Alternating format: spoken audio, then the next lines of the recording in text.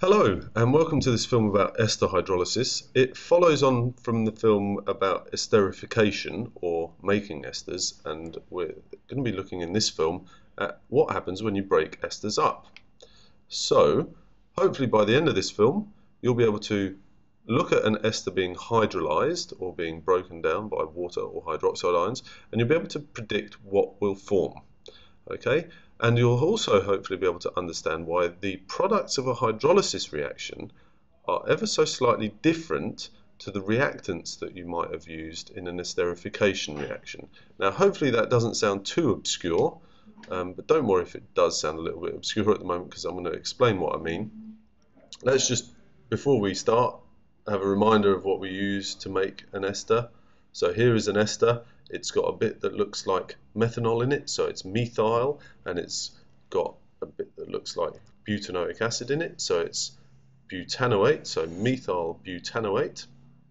Okay, so bearing in mind that we make esters from alcohols and carboxylic acids, let's have a look at what we'll make when we break them down and what reactants we use. Okay, so we're being told here that propyl ethanoate, so here's the propyl part, the bit that looks like the alcohol, propanol in this case, and ethanoate, because this bit looks like the carboxylic acid. Okay, what happens when that's heated with sodium hydroxide? So heating things with sodium hydroxide is how we hydrolyze esters. And remember that this bond here that I've just broken with this blue line was the bond that we formed when we made an ester from the alcohol and the carboxylic acid. And also remember that the carboxylic acid lost OH in the process and the alcohol lost H. That's where our water came from. Okay. Now, if I put the H back on the alcohol, I'd expect to make CH3, CH2, CH2, OH. So that's my alcohol, propanol. Okay. If I put the OH back on the acid, I'd expect to make ethanoic acid, but I don't make ethanoic acid in this reaction. I make the ethanoate ion. So in other words, if I'd mixed this with sodium hydroxide, say, that's what we did use here, then I'm going to be putting OH back into here. So this gets an O, this gets the H, and then we've got this ion left over with the sodium ion. Okay, so that's the equation.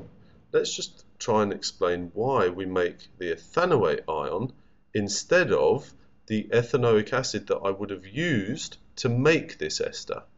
Okay, now bear in mind we're heating our ester with a base. So if we were to make a carboxylic acid product, that would simply react with any base that was around. And if I had ethanoic acid and sodium hydroxide, I'd make sodium ethanoate. So just be a little bit careful. When you're hydrolyzing esters, you won't make the alcohol and the carboxylic acid, you'll make the alcohol and the salt of the carboxylic acid. Now that might seem like a subtle difference, but it's really quite an important one. So that was a pretty short film, which I'm sure some of you will be pleased about. Hopefully now you feel as though you can predict the products of a hydrolysis reaction involving an ester. You'll know what's used to hydrolyze an ester as well. And hopefully, as I say, you understand why we make the salt of the carboxylic acid rather than the carboxylic acid that we would have used to make the ester in an esterification reaction.